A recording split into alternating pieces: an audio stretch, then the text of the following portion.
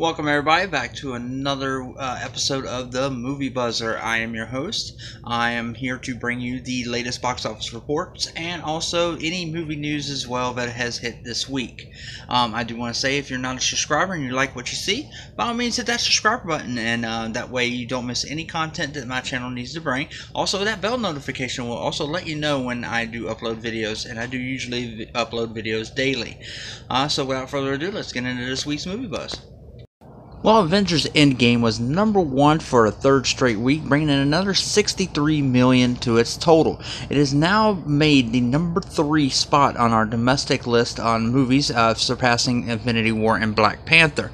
At this time, I don't think it's going to catch Star Wars Force Awakens for our #1 in domestic. It is, of course, still #2 in the overall, in the worldwide.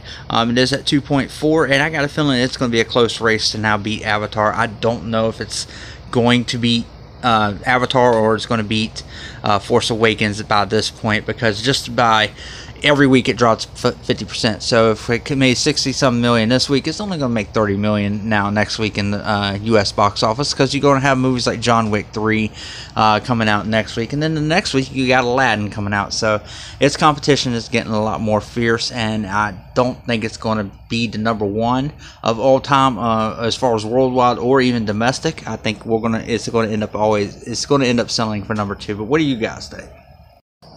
Coming in at #2 was the Detective Pikachu Pokemon movie, the live-action Pokemon movie that came out. It came in with the $58 million. It was a close race. It could have possibly, gotten Avengers, but it didn't. But the thing is, it did break the record as far as the highest video game movie that we've gotten as far as debut. It beat Lara Croft Tomb Raider.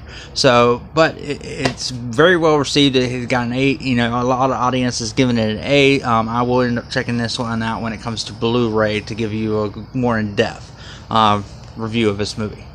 So this week, the Spiderman Far From Home trailer and the It Chapter 2 trailer also dropped this week as well. I did my reaction videos on both of these, so if you're really wanting to know more in depth of what I thought of these two trailers, by all means go check out those videos, and that way you can hear what I think. Also, Disney released their release schedule as far as quite a few of their movies, and what movies are going to actually, when they're going to take place and everything. And also ones that are now taken off the list with the acquirance of Fox. They moved the Avatar sequel, which was slated to come out this next December. It is now pushed back another year, so we're not going to see Avatar 2 until 2021. It's probably because Endgame is actually kicking its ass. Star Wars, they announced the release date of 3 more movies on it, and the fact is they're actually going to release these movies every 2 years. So the fact is, that way we're not getting overloaded with Star Wars movies every single year, or at least right now that's the plan, I guess, because I think they said that there's just too much Star Wars. They're getting a lot of heat for that, which I don't think is true. Also, they of course took the Gambit movie off the slate, because the fact that Fox don't own it no more. It's Disney, and this was a horrible idea to begin with. I don't think this movie should have ever even was going to be made or ever. It's had so many damn problems.